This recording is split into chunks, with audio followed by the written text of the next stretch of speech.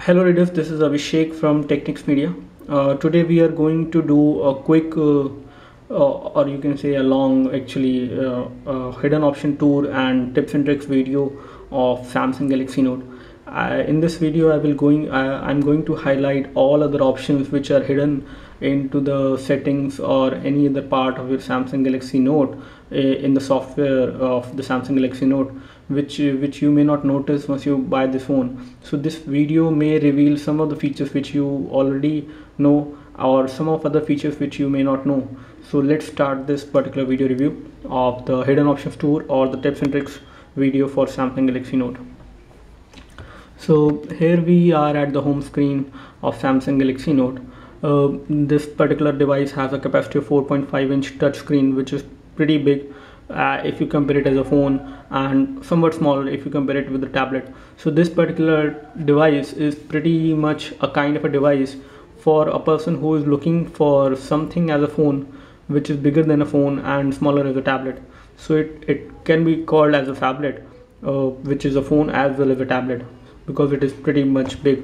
So let's start the video. Apart from the regular apps and the features which you see, the Samsung Galaxy Note, you can first of all take the screenshot of any screen by pressing the power key and then the home button. Okay, home button and the power key. Okay, so you can take the screenshot and then this screenshot will be saved into the gallery as screen capture album, as you can see here over here. And then you can do the editing over the screenshot which you have taken using S Pen, which comes with Samsung Galaxy Note. Let me show you.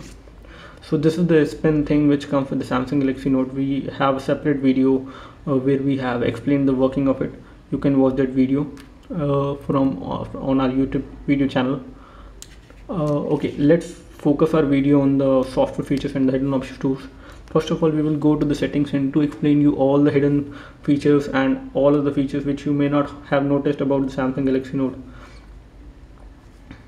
So in order to okay, where are the settings? Here we have the settings. Now we are into the settings of Samsung Galaxy Note. In the wireless and network area, you will see this flight mode, which is a regular feature, the Wi-Fi settings, and this third feature which is called Wi-Fi Direct.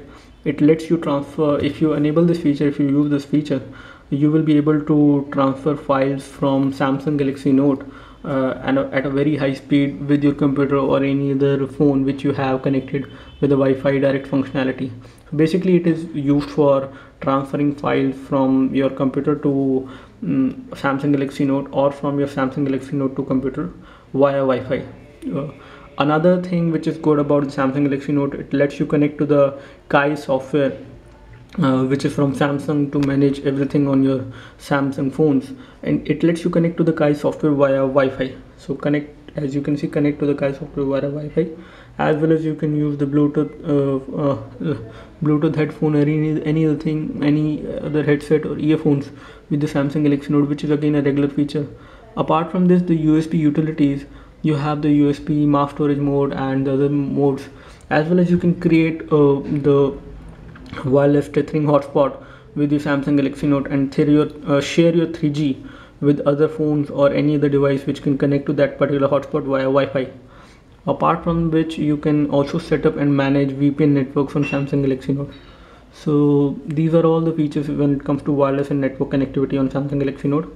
Apart from this, if we go into the call settings, here you can set the rejection messages, call rejection messages, or you can set your phone into the automatic call rejection mode, in which if you set your phone into the automatic call rejection mode, it will automatically reject the numbers from calls from a specific numbers or from all the numbers which you have on your phone, or from which you could receive a call.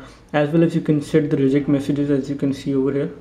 Then you have these call alerts, call answering, as well as you can turn on the proximity sensor to turn off the LCD and save power on Samsung Galaxy Note. This can be a very good thing in case you want to save power of your Samsung Galaxy Note, because the battery is 2500 mAh on Samsung Galaxy Note and still it has a bigger touch screen. so it consumes a lot of power. So many people have have complained that we would like to save power on Samsung Galaxy Note because it consumes a lot of power.